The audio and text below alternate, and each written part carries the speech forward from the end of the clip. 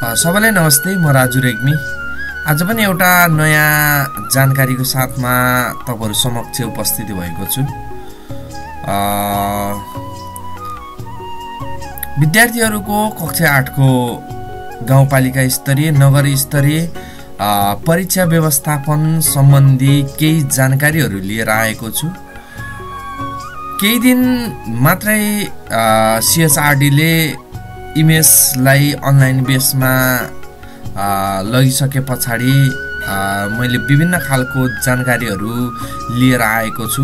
यदि तपाईहरुले त्यो जानकारी हेर्नु भएको छैन भने म डिस्क्रिप्सनमा लिंक राखिदिने छु, हेर्न नभुल्नु होला।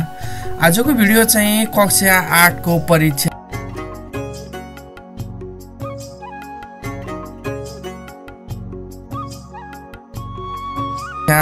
व्यवस्थापन सम्बन्धी रहेको छ।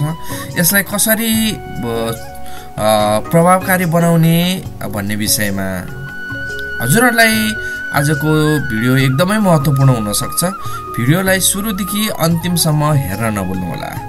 यदि मेरो च्यानलमा नयाँ हुनुहुन्छ भने लाइक, शेयर, कमेन्ट र सब्स्क्राइब र बेल आइकनलाई पनि दबाउन नभुल्नु होला। भन्दै आजको भिडियो सुरु गरौँ। लागौं कम्प्युटरको स्क्रिनतर्फ।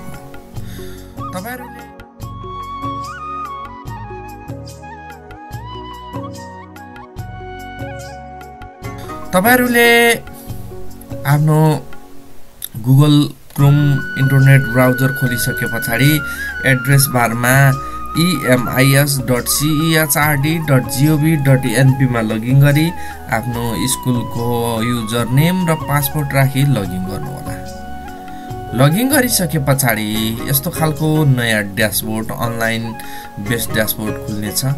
यो भन्दा पूर्व भिडियोहरुमा मैले यो देब्रेपट्टि रहेका सम्पूर्ण आइकनहरुको विस्तृत रूपमा परिचर्चा गरिसकेको छु।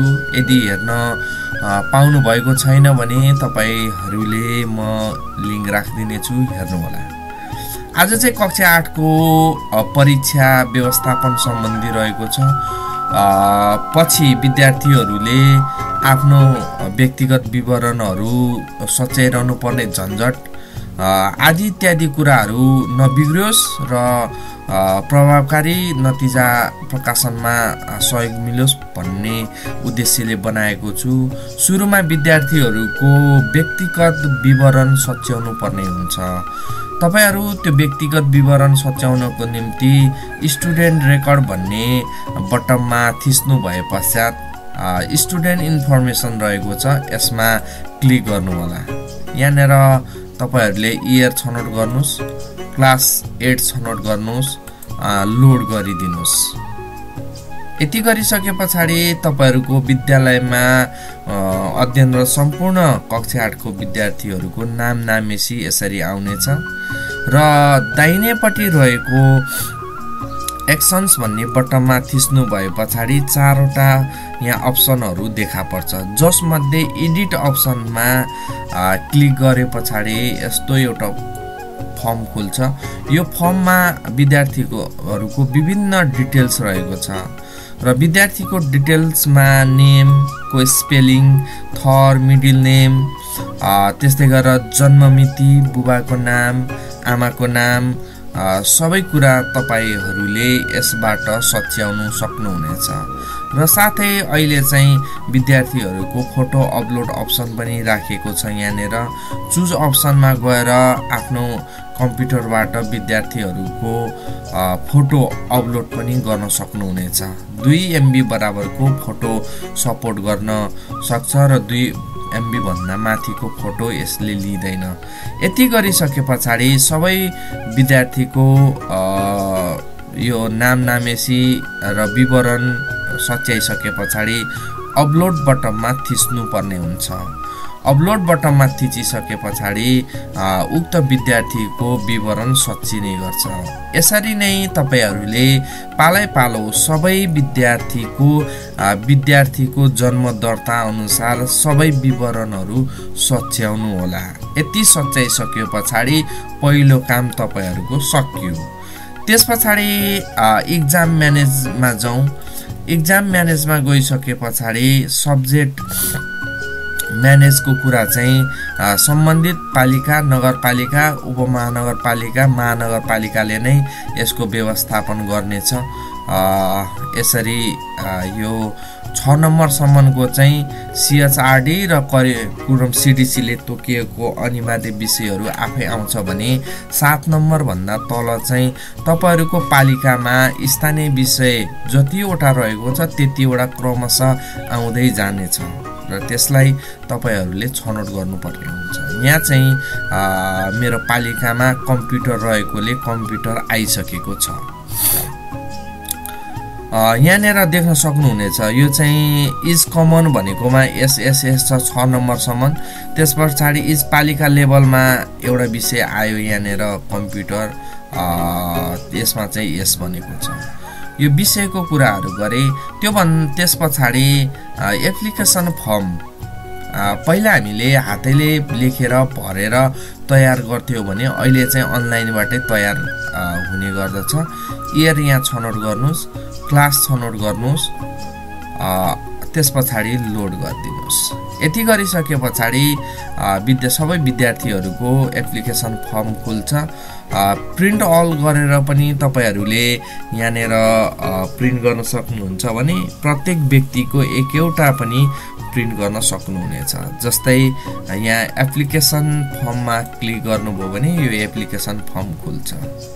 यहाँनिर 6 वटा विषय CDC र CHRDले कम्पलसरी विषयहरू राखिदिएका छन् भने 6 वटा भन्दा तलको चाहिँ लोकल टेक्स्ट बुक रहेको छ, स्थानीय पाठ्य पुस्तक जुन चाहिँ 1 नम्बर 2 नम्बर तपाईहरूको पालिमा कतिवटा छ त्यतिवटा रहने गर्छ र त्यसमा चाहिँ यहाँनिर केही सूचना प्राप्त भए अनुसार चेक बक्स आउनेछ केही दिनमै। त्यो चेक बक्समा कुन हो भनेर टिक लगाउनु पर्नेछ।